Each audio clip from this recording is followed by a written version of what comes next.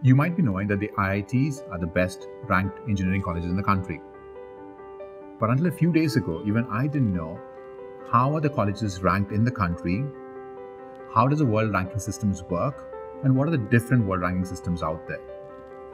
I was surprised to find out that the QS World Ranking Systems, the Time World Ranking Systems, the Shanghai Ranking Systems, and the NIRF Ranking Systems. When I looked at them, each one has their own criteria. And I had to look into a lot of data to find out how do these colleges are ranked by these systems. Now let's take the first ranking system, QS World Ranking System, ranks the colleges in the country, in the world, and in Asia.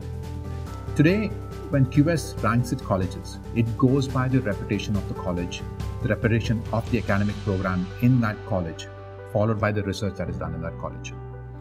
If I take QS Asia rankings, the number one college in the country is IIT Mumbai, followed by IIT Delhi, IIT Chennai, IIT Kanpur at 61, NIT Trichy at 126, and Banaras University at 167.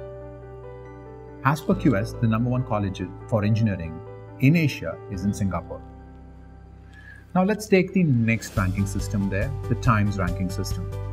The Times ranking system gives a lot of importance to the teaching faculty, followed by the research. Research and citations is given a lot of importance. As per the Times Asia ranking, Indian Institute of Science is ranked 36th in Asia, IIT Delhi 67th in Asia, IIT Mumbai 69th in Asia, IISER Pune 130th, IIIT Hyderabad 149, and NIT Roorkela at 192nd position in Asia.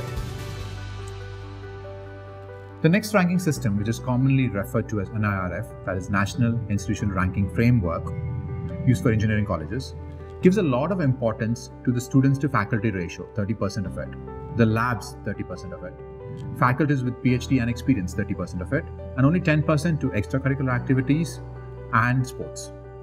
As per NIRF, the number one ranked college is IIT Chennai, followed by IIT Delhi, IIT Mumbai, NIT Surathkal at 13th, BITS Pilani at 30th, IIIT Hyderabad at 39th, MIT Manipal 45th.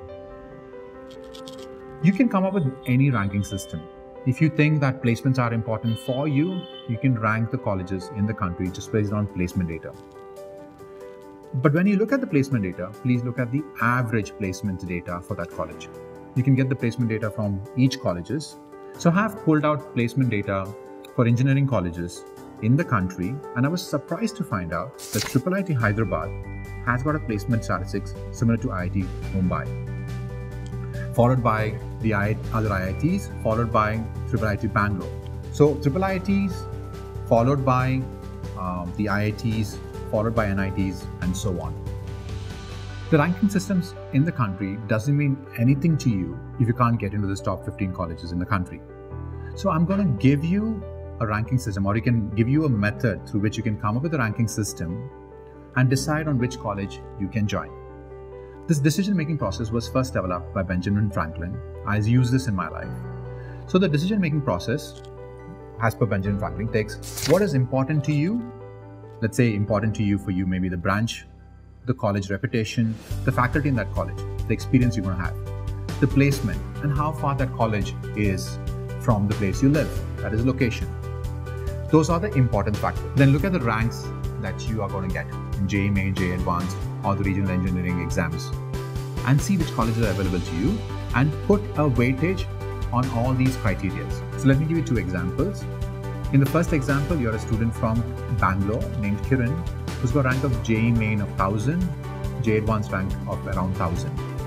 The colleges that are going to open up to you are the IITs, IIIT Bangalore, NIT Surathkal, and so on. Let's see how you're going to take a decision based on importance factor and the weightage for each college. For Kiran, branch is very important, CS. So he says, I want to give an importance factor of 10. College ranking is not so important for me, so give it a weightage of importance factor of 5. Faculty in that branch is very important for me, 8. Experience Kiran is going to have in that college, 6. Location, very important for me, 8. Placement, 8. Kiran goes to IIT Mumbai site, looks at the cutoff and says, I'm going to get mechanical engineering in Mumbai, so I'm not going to get the branch I want, so he gives it a weightage of 5. College ranking gives it a weightage of 10 because it's ranked 1. Faculty in that branch, he gives it 6. Experience he's going to have in IIT Mumbai, 8. Location, 5 because he has to now go to Bombay for his studies. Placement from IIT Mumbai, 8. He does that for all the 5 colleges, that is IIT Mumbai, IIT Madras, IIT Kanpur, IIT Bangalore, and IIT Surat. Once he does the multiplication of importance factors to the weightage and he adds these things, IIT Bangalore gets 411 and IIT Surat gets 351. So for him, now the decision is between IIT Bangalore and IIT Surat, and IITs don't even come into the picture for him.